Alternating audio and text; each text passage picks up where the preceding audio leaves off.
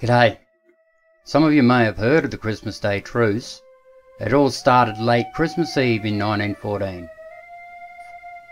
The British Expeditionary Force, known as the BEF, were dug in, and as they shivered with cold they looked across no man's land.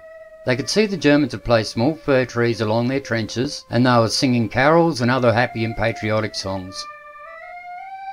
Even though the British couldn't understand the language, they recognised some of the tunes. One of the tunes that was being sung was Stille Nacht or Silent Night.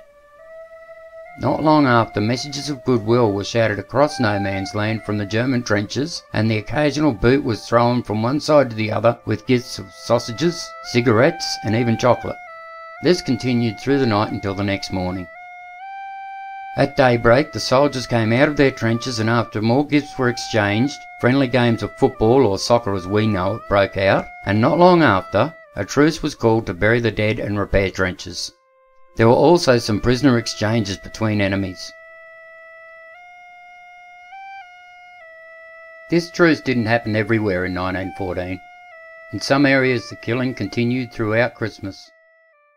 The story that came to light in 2014 describes how two British soldiers, Private Percy Huggins and Sergeant Tom Gregory, were shot on Christmas morning by a German sniper.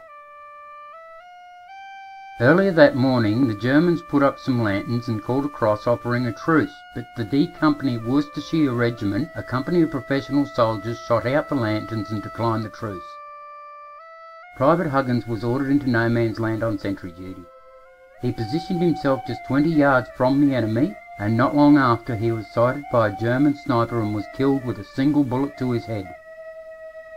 Sergeant Tom Gregory, his friend, asked and was given permission to head out to avenge Private Huggins. He spotted the sniper who had killed Huggins and in turn killed that sniper with one shot to the head as well. Unfortunately, he was spotted by another sniper when he fired the shot and was killed himself. This incident happened not far from the Rue de Bois near the French village of Festubert.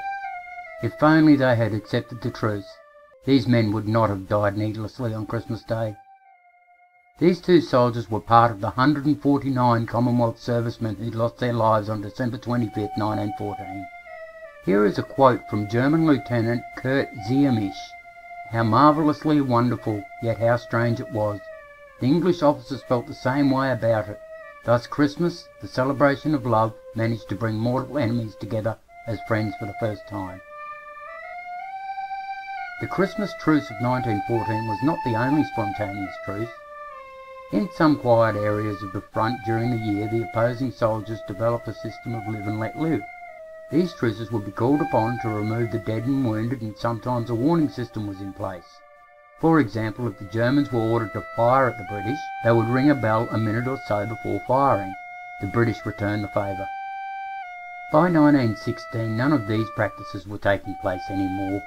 Too much heartache, too much pain, too much stress, too much of everything beyond what a man can endure had eaten them away to a point where the enemy was the enemy and nothing else existed. Survival and nothing but survival was the name of the day.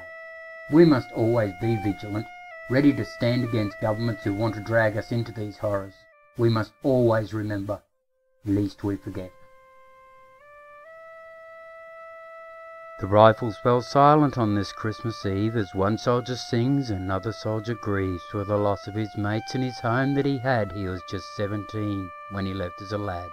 Silent night rang out across misted fields. The enemy fellow man listened in the breeze, and as the mist cleared away, a sound did arise, an angelic sound. It brought tears to his eyes.